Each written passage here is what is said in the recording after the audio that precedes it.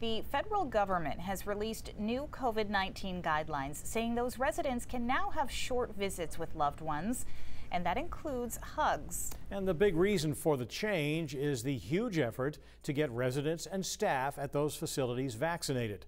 It comes after a year of isolation, which experts say took a huge toll on the mental and physical health of those residents. Here's News Center Maine's Vivian Lee. Since the pandemic lockdowns last March, Sarah Jochum and her 3 children have traveled to Maine nearly every weekend from Cape Cod to see her 91-year-old father, Dick Dow. Happy birthday. Dow, who lives at Pinnacle Health and Rehab, has dementia. Sarah says it's heartbreaking to watch her father steadily decline, separated by a glass window. He doesn't really speak much anymore. He's just more flat. Sarah spent months lobbying for in-person visits as long-term care residents have borne the brunt of separation from loved ones during the pandemic. She also wrote elected officials and the Centers for Medicare and Medicaid Services, which oversees the majority of nursing homes in this country.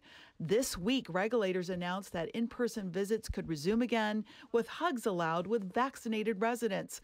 Masks and hand hygiene will be required before and after visits. I'm sorry.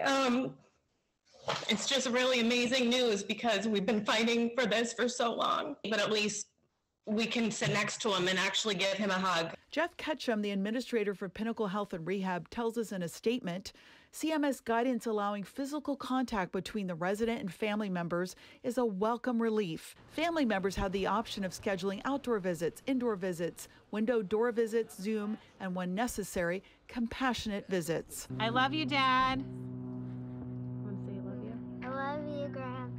I love you, Dick. Sarah and her family plan to visit her dad in person on Saturday, and she's also participating in a candlelight vigil open to the public, marking the anniversary of the lockdowns of long-term care facilities, as well as honoring those who died in nursing homes from the virus. Bye.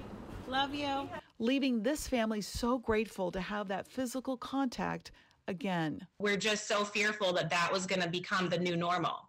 And now here we are, and hopefully those are gone and he'll be able to see us and not wonder why we're outside freezing. As guidelines finally move back in a pre-COVID-19 direction.